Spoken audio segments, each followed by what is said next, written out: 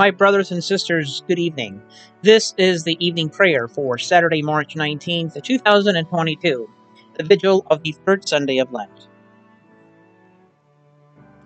And let us begin our evening prayer in the name of the Father, and of the Son, and of the Holy Spirit. God is our help and our salvation. Let us give thanks and praise.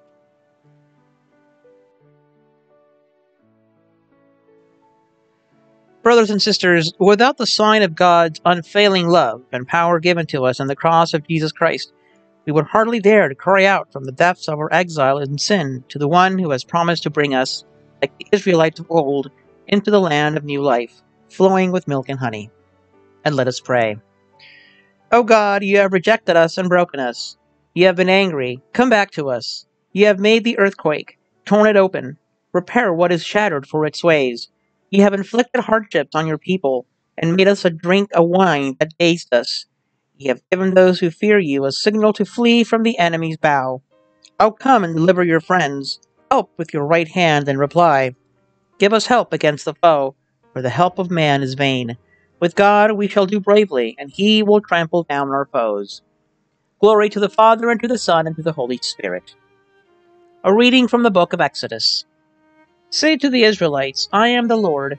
I will free you from the forced labor of the Egyptians, and will deliver you from their slavery. I will rescue you by outstretched arm and with mighty acts of judgment. The word of the Lord.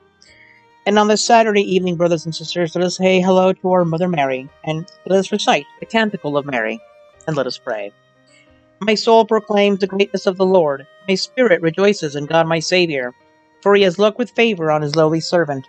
From this day all generations will call me blessed. The Almighty has done great things for me, and holy is his name. He has mercy on those who fear him in every generation. He has shown the strength of his arm. He has scattered the proud under conceit. He has cast down the mighty from their thrones, and has lifted up the lowly. He has filled the hungry with good things, and the rich he has sent away empty.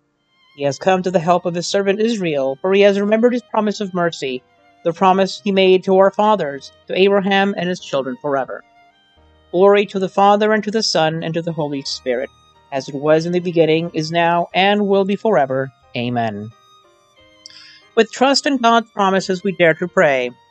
Give us help against the foe. Give us help against the foe. From our exile, from our heavenly homeland, we cry, give us help against the foe. From our enslavement to sin and death, we cry, give us help against the foe.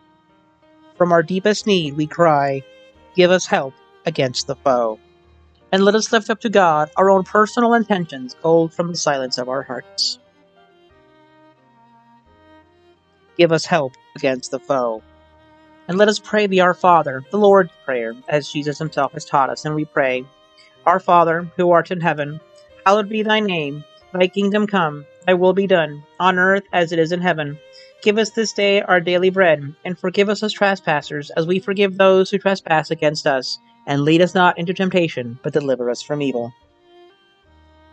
Let us now say goodbye and good night to our Mother Mary by praying the Marian antiphon.